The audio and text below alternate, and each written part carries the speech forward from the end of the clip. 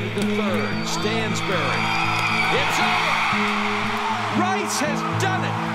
Rice has won its first ever national championship.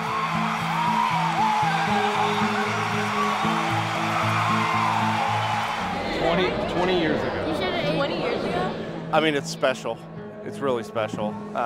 You know, obviously they weren't alive. They weren't born when it all happened. All they've heard is stories and pictures and stuff. And then showing up here, being back, and them seeing that picture is really special.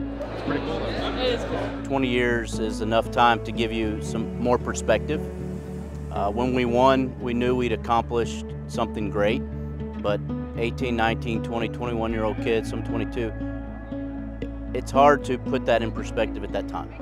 And so now that we've had time to get a little older and reflect, talk to other alumni, what it meant for them, realize how hard it is to win, it's really special. Not a week goes by that someone doesn't mention or ask about being a part of the national championship team. And so it's part of our identity, and it's just an honor to have been on that team. David versus Goliath deal, and I think I remember a clip from ESPN saying it was David versus Goliath, and it was to the outside world, but it wasn't to us. And I believe that's the mentality you have to have, where you think you can beat anybody at any time. And you know, it's carried me before Rice, during Rice, and after Rice, and that's just who we are and how we won. I mean, this place right here is awesome. I mean, obviously the Rice family, the Rice unity that we have here, and seeing the guys, some of them they're out of town now, and the guys that you know they're in town but you don't see as much.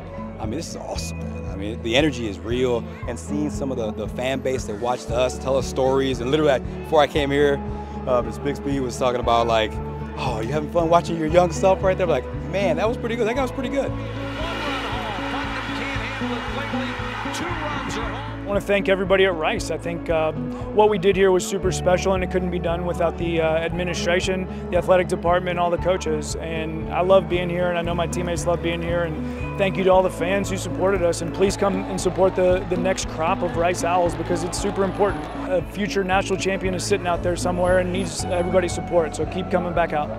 Rice has just proven something to the rest of the college athletic world, that you don't have to cut corners. You can win it the right way, and you can win it all. What we accomplished is something very special, something that's, you know, not easy by any means, but you know, if my brother knows anything about building and being a part of something special, it's definitely him. I mean, part of that 95 crew that he was a part of at Rice, which was basically the foundation for, you know, my era, my team here in 2003.